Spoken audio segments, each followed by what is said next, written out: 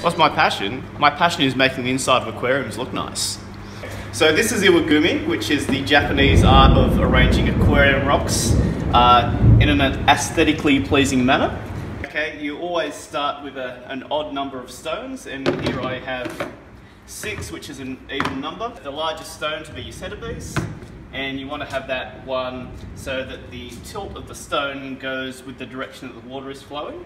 Okay, did you know that plumbing is not just important in your bathroom, it's important in your aquarium.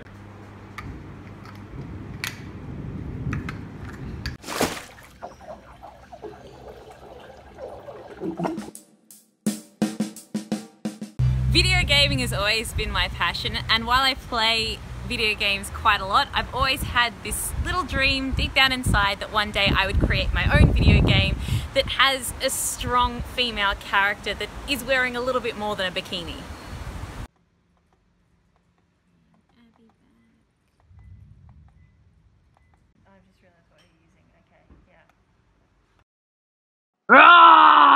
Turn around, foolish knight. You will never defeat me and rescue the princess from the castle.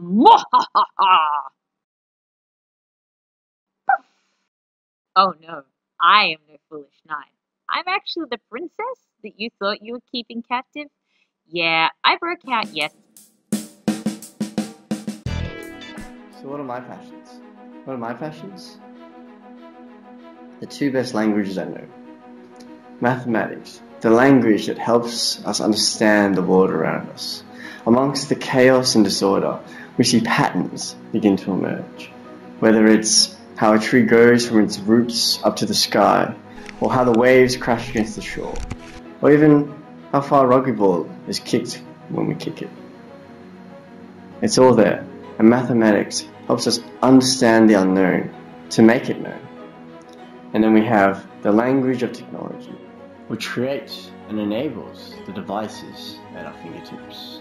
The posts that you give a like to, the videos that you watch, even the directions that you get from one place to another. It's all there, and it's only possible with these 2 together. So, what is it good for? What can you create with it? Well, that's entirely up to you.